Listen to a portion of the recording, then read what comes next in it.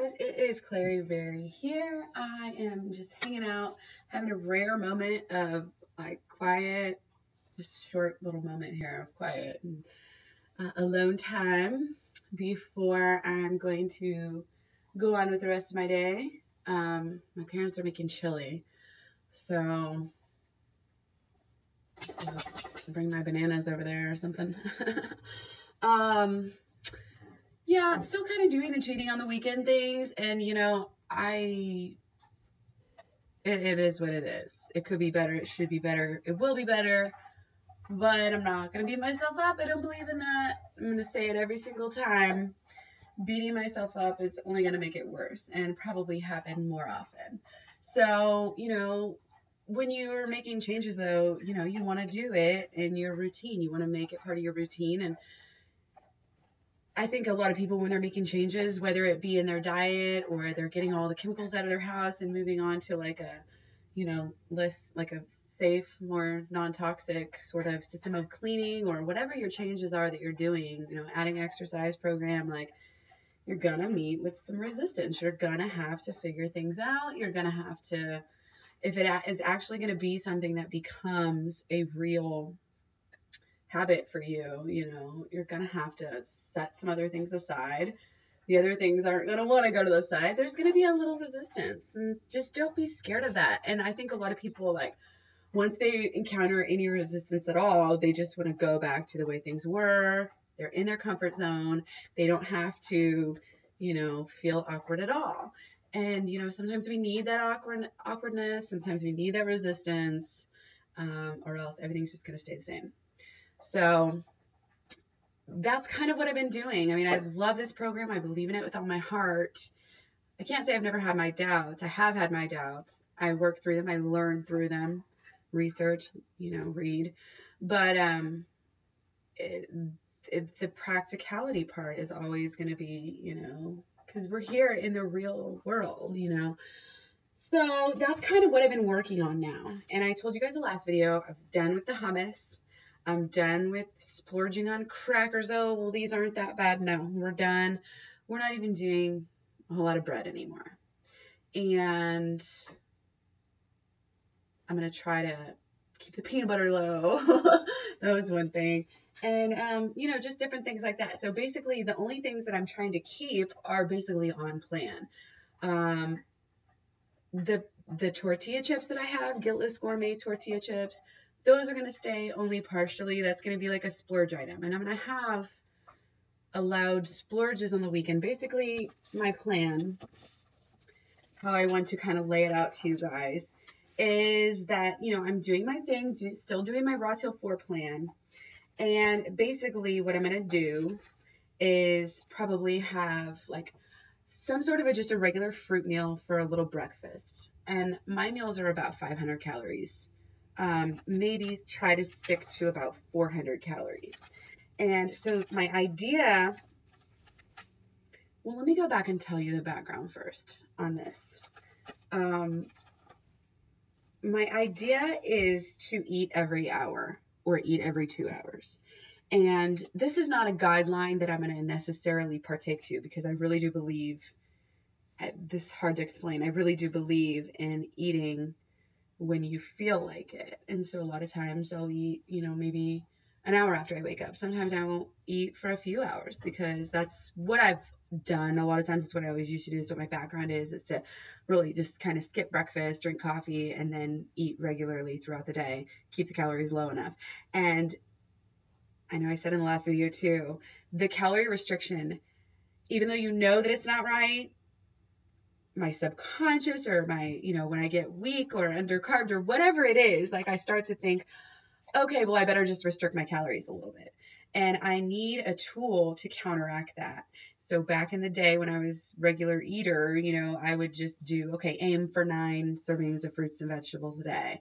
And, I could aim for an arbitrary number, try to do this or this. But again, I need to leave some leeway. I'm a very feeling person. I go by my feelings. If I feel like I want to eat something, I'm going to eat it. So, but I really believe in this whole idea that we need to stay carved up in order to, carved up on fruit in order to not cheat. That's where my cheats come in. I had, these very easy to, prepare, no preparation, out of the box, whatever it was, bread or crackers or tortillas. And sometimes just by habit or by addiction or by whatever reason, I'm just going for those instead of the fruit. Maybe I've already had a lot of fruit today and I want something savory, but I don't even want to prepare it. So getting those out of the house is one thing, but also just having an idea. The idea, like I said, is that I'm going to eat every hour, or at least from 8 in the morning to 8 at night.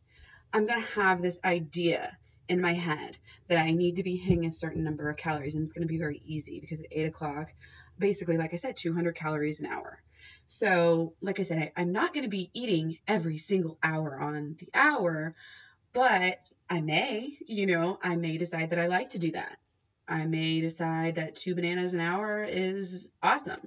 But this way, I feel like it's an even added bonus because your sugar levels, are not going to go very much. And I used to do this when I was just counting calories. I mean, I would literally eat. People thought I was crazy that I would talk to about this. Like, well, I can't do that. I can't eat every 2 hours, and I'm lucky that I'm able to eat. I can eat and, teach or whatever. I don't have to take a break and, go eat. I can just shove it in whenever I want to.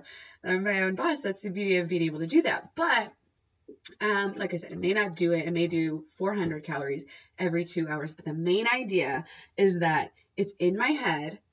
Usually come about 11 o'clock, I would be thinking, oh yeah, I've had my 500 calories. I'm pretty full. Like, I'll just wait a little bit longer, blah, blah, blah.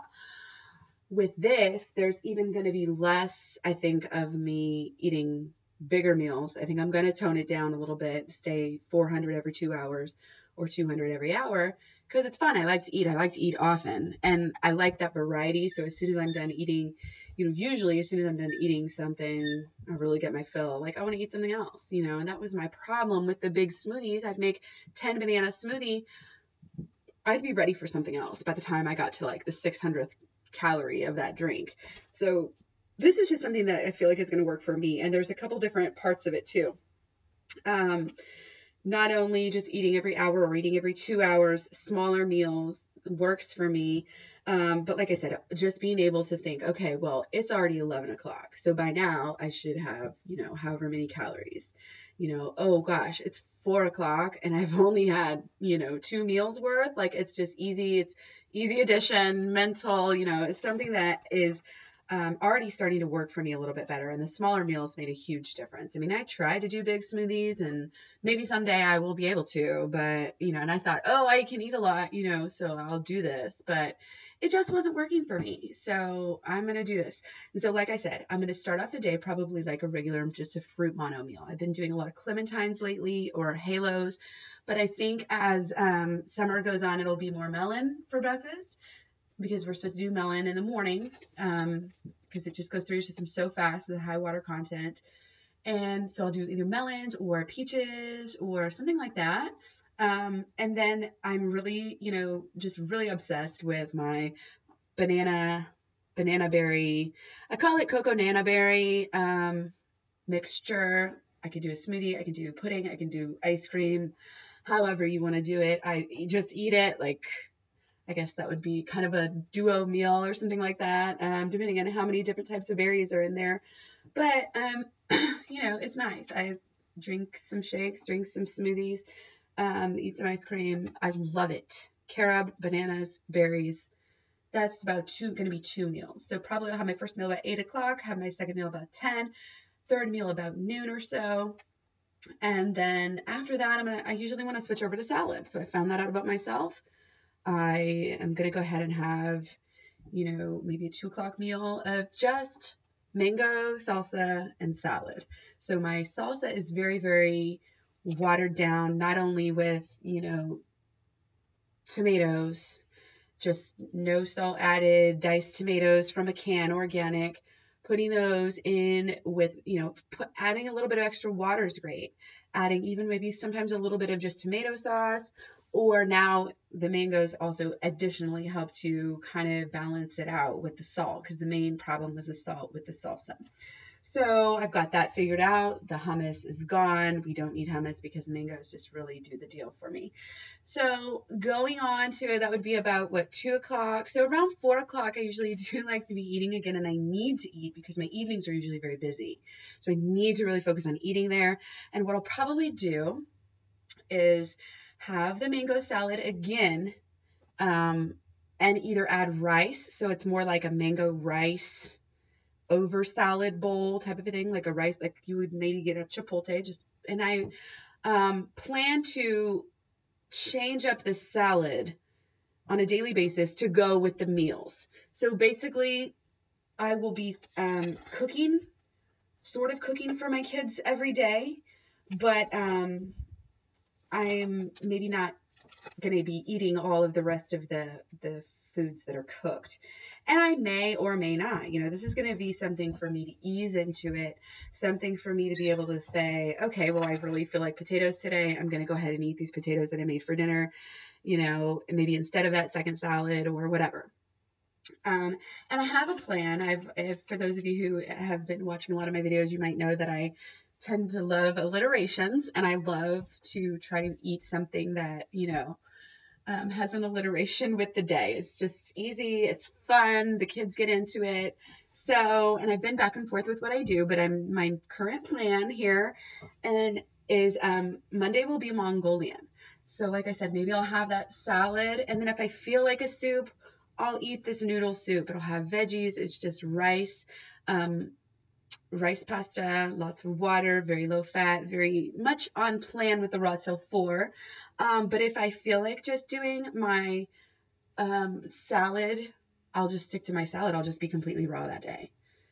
And that's exciting for me to be able to just have this little teeny little barrier, one little meal between, because with the hummus, it's not raw, it's not even close. So I was really cheating more. And now I feel like, and last week I had one raw day and I really enjoyed it and I really liked it. Felt great the next day. So, I may find that I end up, and especially during the summer, I can see myself in the winter doing more Raw-Till 4, and then in the summer, just skipping that meal.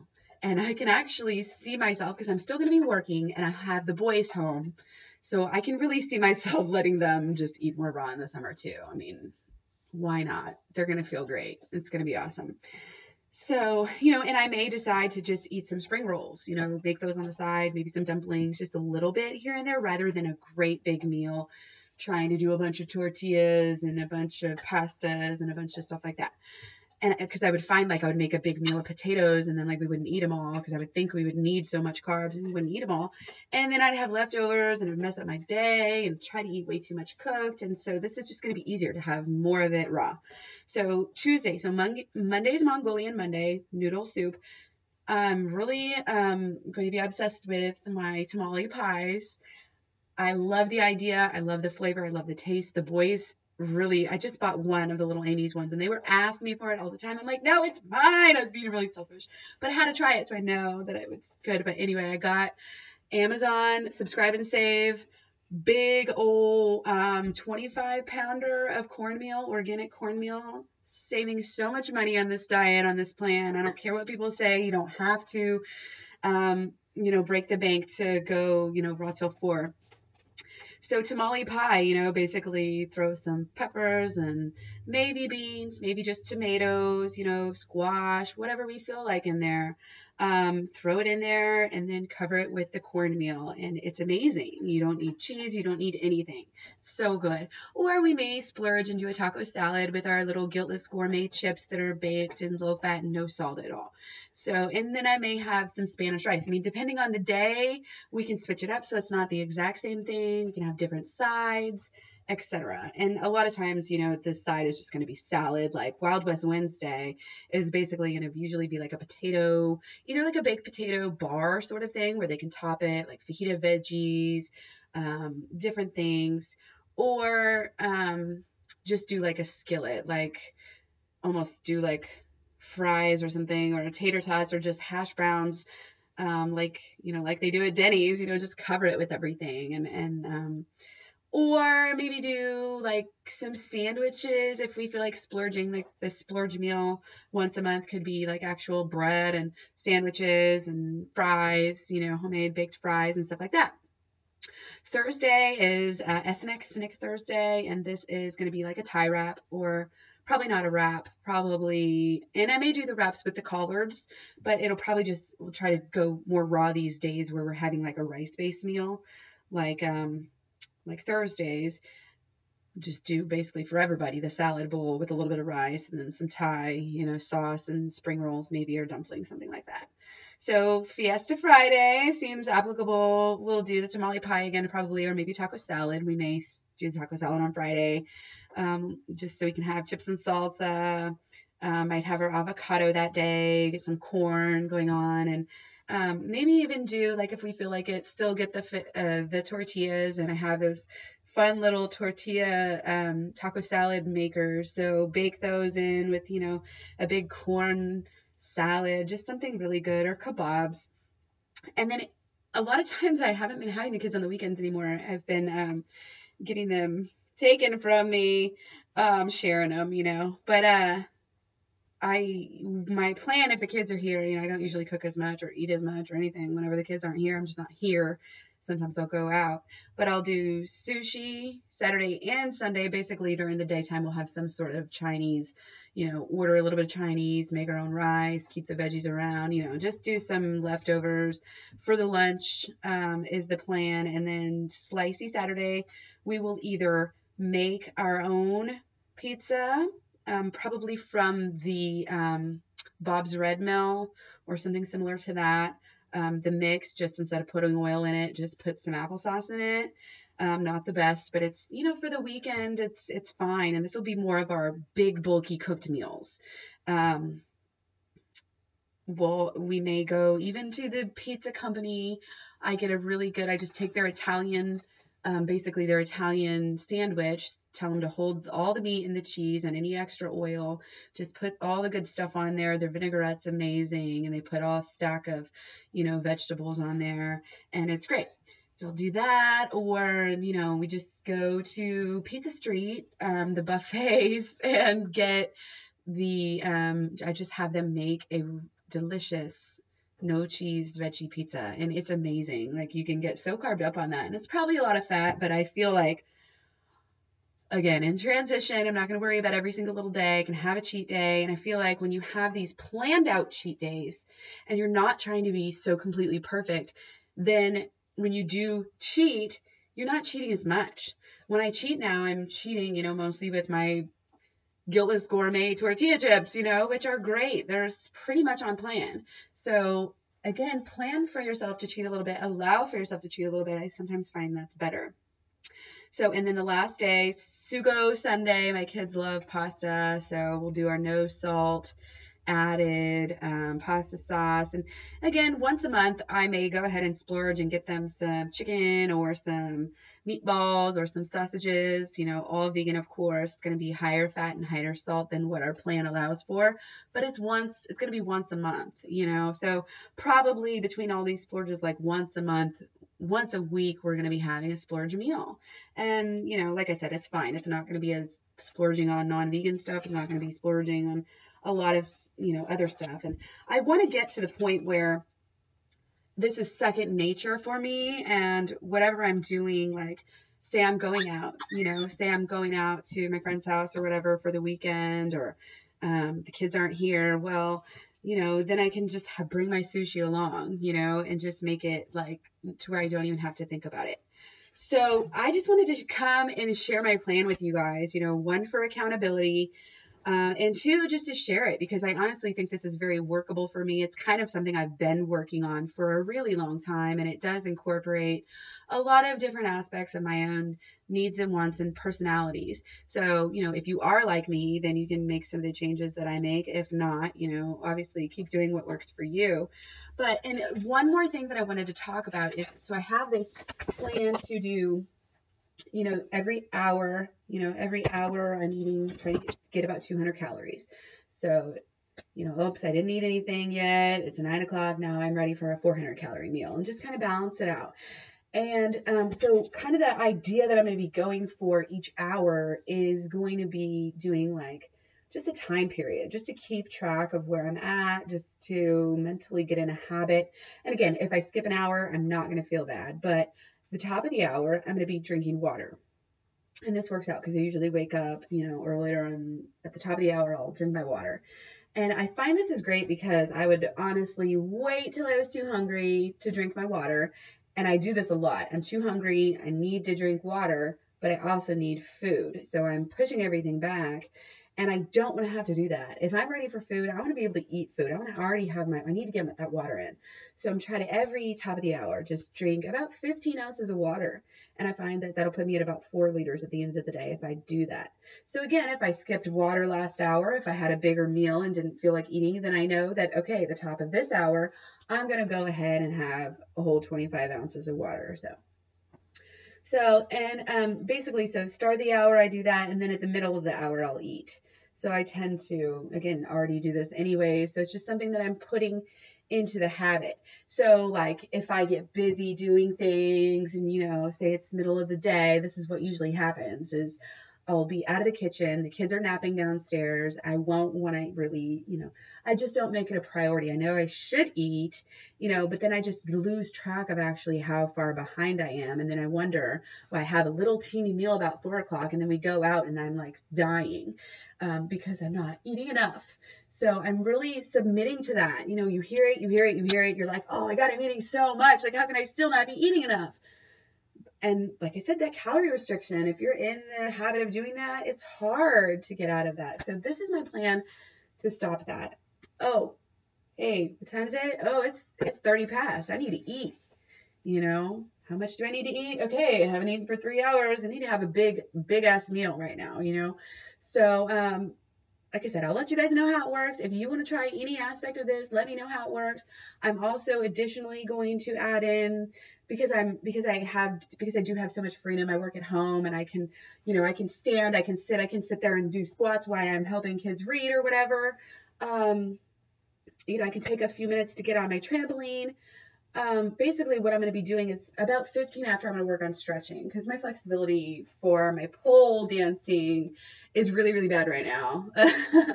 I do some yoga, and I'm also going to try to put everything I do, every single little thing. I've been really bad about this, remembering to put it on Not My Hike, but I really want to get everything down.